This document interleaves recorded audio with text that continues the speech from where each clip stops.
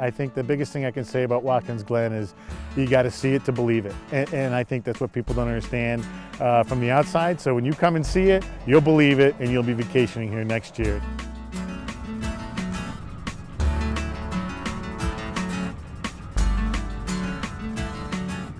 When I first got here, that's one of the first things that I noticed is how accommodating everyone can be here. If they don't have it right in front of them, they can direct you right down the street to where you can find what you're looking for.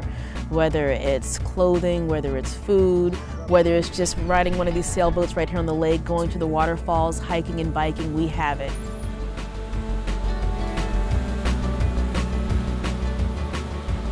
It's cool because it's 4 seasons.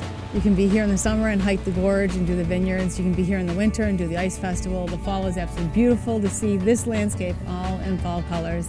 And the spring is probably my favorite time because it's as everything's coming back to life and it's a little bit quieter and it's nice to be around here. It's adorable. It's small, it's quaint, you wave to people, you know people, and it's a beautiful little town. It's bucolic, the essence of bucolic, in that it's got the perfect blending of small town feel, but with lots of nice little restaurants, unique businesses, most of which are all independently owned and operated by local business people. And it's just an adorable, enjoyable little town. You can get around it easily enough, but you still have fun things to do. Plus, of course, you're within striking range of dozens, if not hundreds of wineries.